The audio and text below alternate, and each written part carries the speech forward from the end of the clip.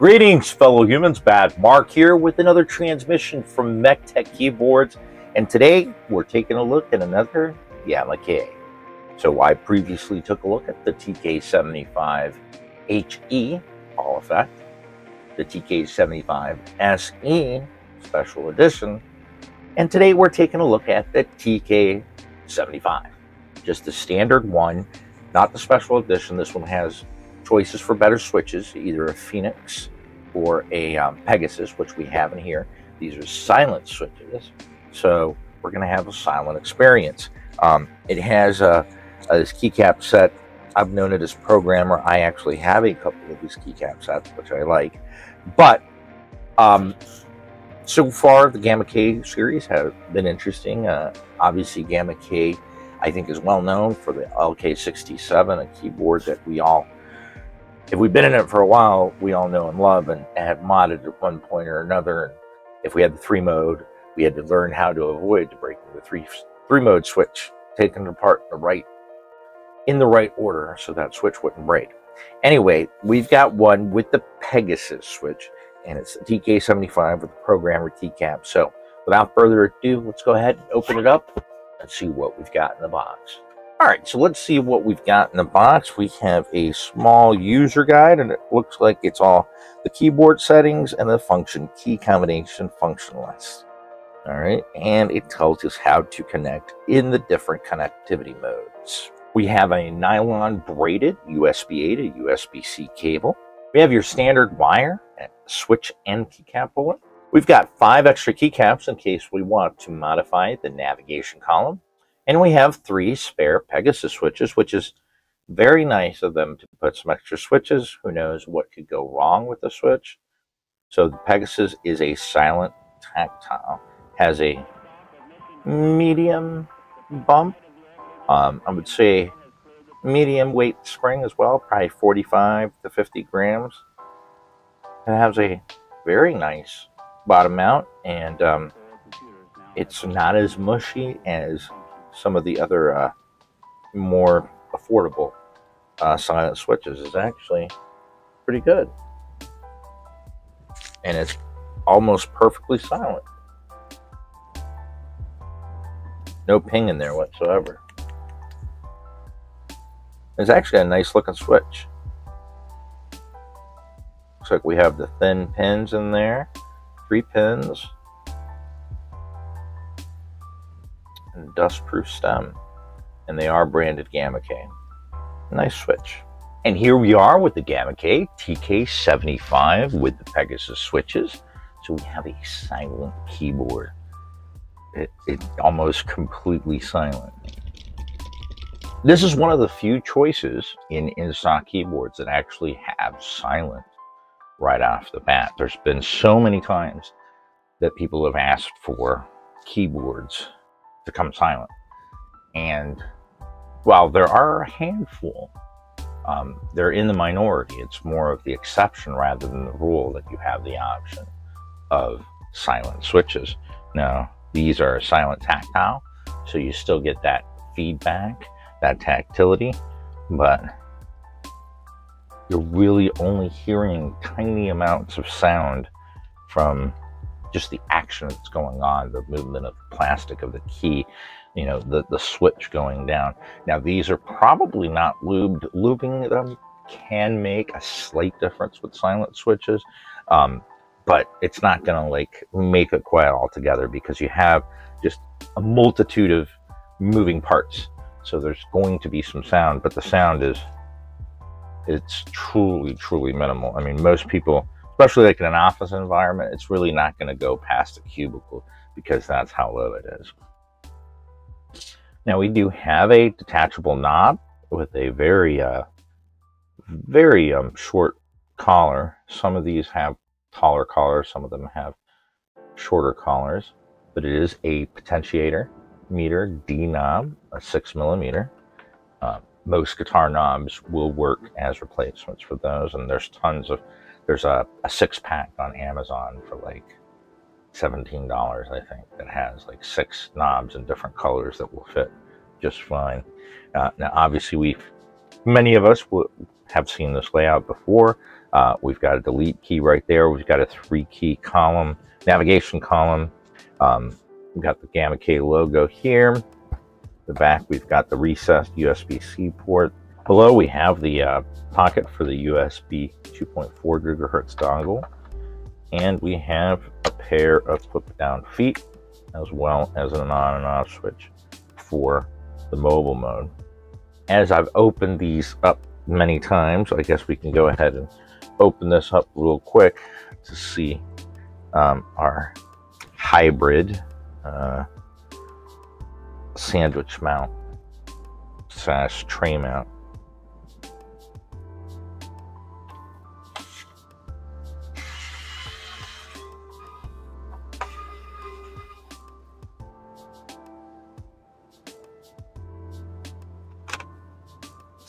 All right, so taking off the top cover, we see here we have a steel plate, unfortunately, but that's what we've got.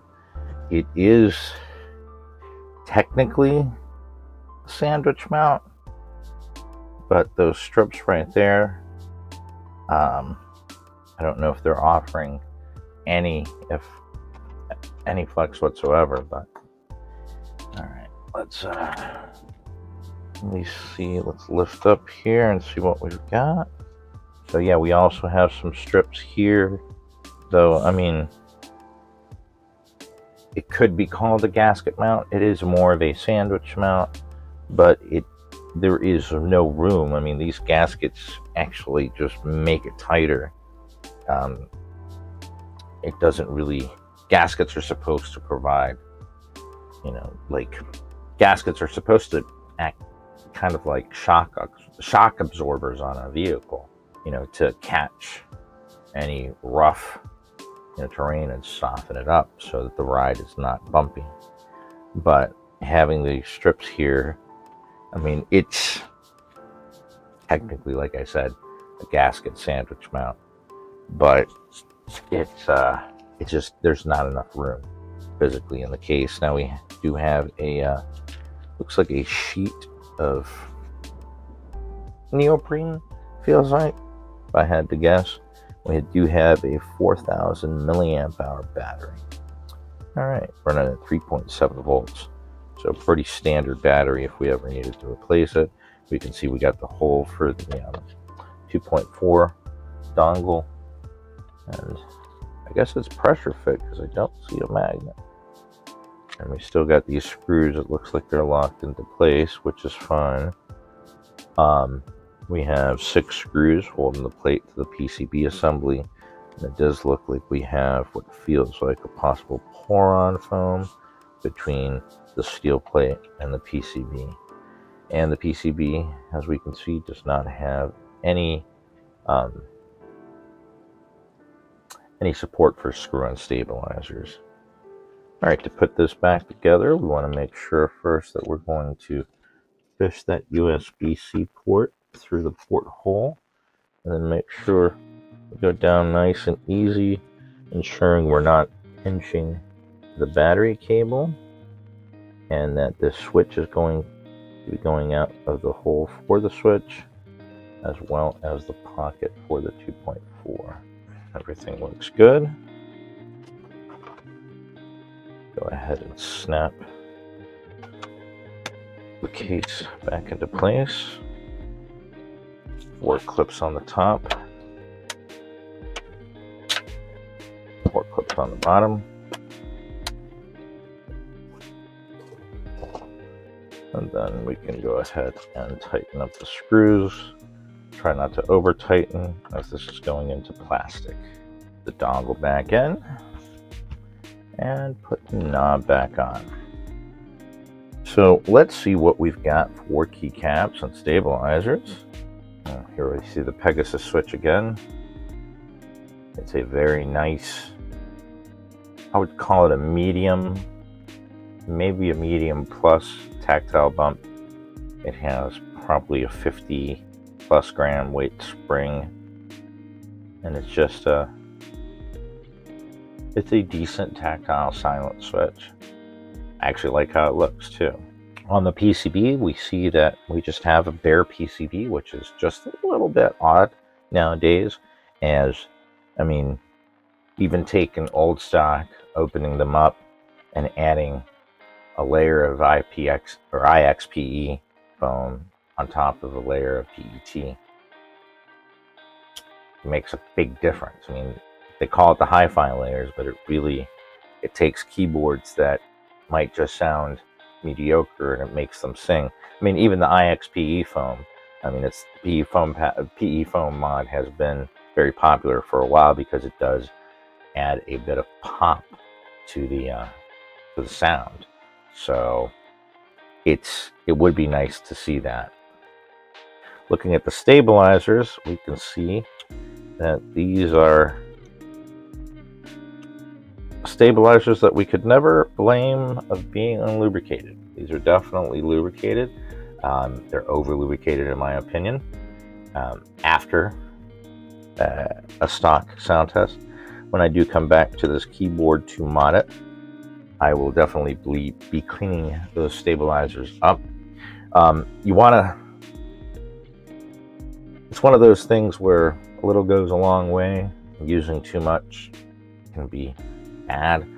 In this case, when you have too much lubrication, it can attract a lot of the dust, the grime that's in the air, and over time it can create like a mud that will just get those stabilizers sticking and ticking and not working as they should. So having just enough lubrication on the stabilizers, I think, is key for good performance and good sound. So we can see that sheet below there that felt like neoprene to me.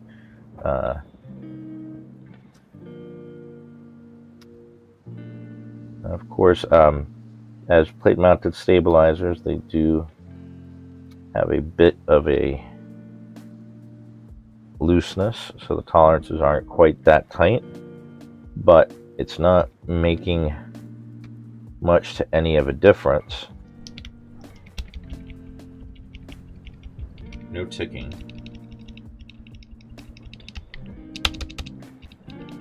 Oh, that one does have a bit of a tick. That one has a clear tick, actually. Yeah, too much grease can actually cause stabilizers just not to work properly. This one actually sounds like it has a click because it could use a pad above the PCB. It really sounds like it's the stem of the stabilizer just striking the PCB. That's not necessarily a tick, it's just that's putting, whether it be screw and stab pads or just strips of Band-Aid, that'll take care of that. That'll eliminate that. So yeah, I definitely I'll do a stock sound test today, but at some point I will come back to this and do just a few little things that I think will take this from an almost completely silent keyboard to a basically silent keyboard. And that's going to include just a few little things, though one of them would be lubing the switches, because I think that will help a tad with that little bit of sound that we hear. There's a couple other things that I think that we can do, and it'll make for the sound that you will hear will be more of a reverberation, more of a switch that I'll be reviewing shortly.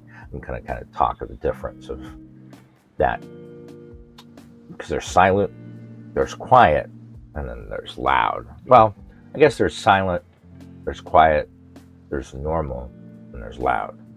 Loud has become kind of hi-fi, but not all switches need to sound the same. And I'm going to be reviewing a switch that I feel kind of breaks the mold of all of these linear switches that we've been getting that all kind of sound and feel quite similar. So it'll be nice to have a bit of a difference. But anyway, let's work on what we've got in front of us. We have this very familiar 75% layout.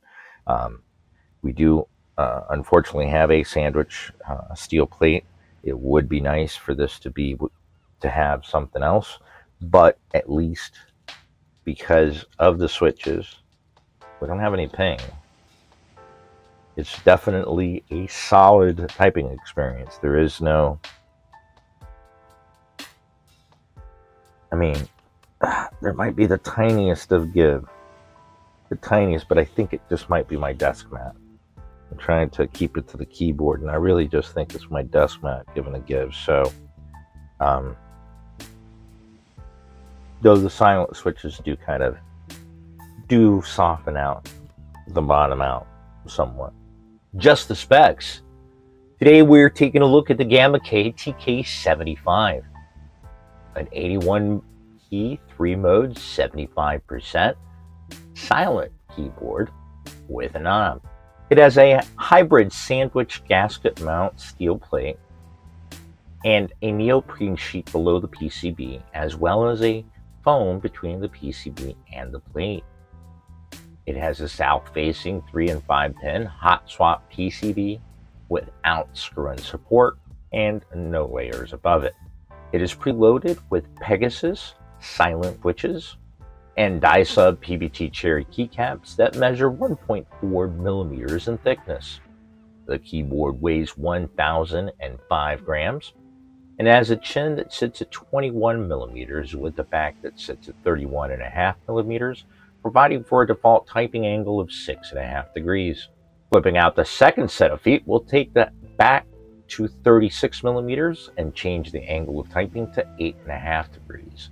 Folding out the final set of feet, we'll raise the back up to 42 millimeters and change the typing angle to 11 degrees. This keyboard MSRPs for $79.99 on Gamakay's website. All right, so taking a look at the software, I'd already installed the Gamakay driver, so it uses the same software as it does for the other TK75 models. So the settings are basically the same, except for the HE screens aren't here, obviously, for the HE version. But we have the top layer, which we can rebind layers, and then we have function settings, and you'll see the ones that are marked out in red are ones that you cannot, or it's forbidden to change. They're ones that have already been programmed to do specific things, as you see the function key and the Windows key and so on. But you could still select the ones that are gray and map them to the keys that you want to, as I like to map insert to delete. We have the basic macro editor, and it's actually got a macro that I created on a previous TK75, still saved, so it looks like I can share them across different boards. Then we have the light settings, so we can select the different lights. We can download lights from their online account, and we can do the per key RGB for the lights. And when we come to the about screen, we see that there is no firmware update for this particular one. I mean, we've got a very familiar 75%. It's gone by many names, but it is a common one. But it is also, I want to say late 2020, early 2021, this keyboard came out. All right, so the original version of this keyboard appears to have been released sometime in 2021. So it's going on 3 years old now. And yes, it can be modded to sound real good. It is a workhorse. I have a few of them, and they still work just fine. I've modded, I think, all but one of them. I've modded because it's just one of those boards that simple to mod, and it can sound pretty decent. And one of them I bought an aftermarket plate, and that one actually had some flex. So because it was a let's say a Palm or PC, I can't recall, but that one actually had some flex, which made the experience much better. With the steel plate, standard switches, the silent switches, I'd like to think that Gamakay is just moving out old inventory, but I would like to see these older keyboards a little bit cheaper, as for the price this keyboard is, there's 75% aluminum keyboards that fully loaded, keycaps, switches, aluminum, 3-mode, more battery, aluminum. I mean, just so it's kind of hard when, you know, a keyboard for what this MSRP right now for, you can get an aluminum keyboard. It's truly hard to make an argument of why to pay $80 for this keyboard when keyboards like this, aluminum 75%, 3-mode, is sold for basically the same price. So don't get me wrong, I've enjoyed Gamakay keyboards. I've got quite a few of them. I've had several over the years. But where I see other brands really, you know, keeping up or not only keeping up, setting the pace really for these amazing in-stock keyboards that, I mean, and I feel like a broken record sometimes that even a year ago, you know, there would have been a group buy keyboard, something we're going to have to wait months, maybe a year or more to get the keyboard, when we can just pick our color, buy it, and it's shipped to us within the week. Nowadays, even sooner sometimes, because they're available on Amazon as well. Sometimes, heck, it's overnight.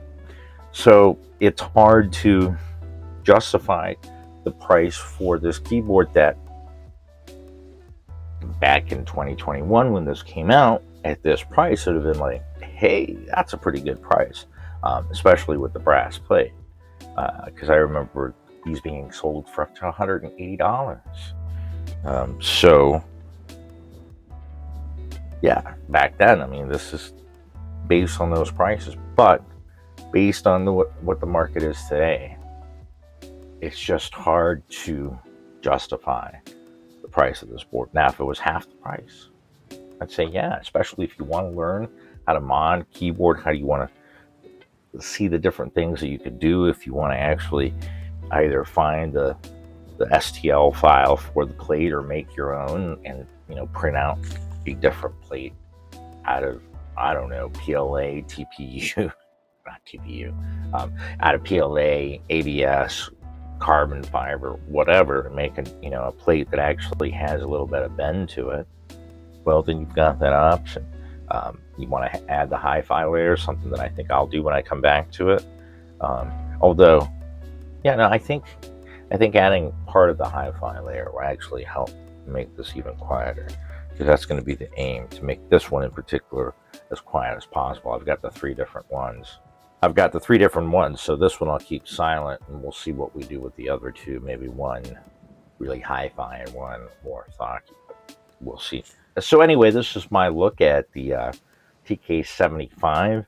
At this point, I think I've taken a look at the TK75 SE and the TK75 HE. So, and I've done them all at once as well. So I do hope that you enjoyed the video. Like I said, I will come back to it. I'm going to probably do all three, make this one more silent, make the other ones, I don't know, pop in a different way, because they are fun to mod. But for right now, I'm going to leave you with the stock sound test, as much as you can hear, of the keys with the silent keys. I do hope that you enjoyed the video. If you did, throw me a thumbs up, subscribe. It really goes a long way, and I'd really appreciate it. So for right now, I want to wish you awesome people an amazing day, and until the next transmission, keep calm and keyboard on.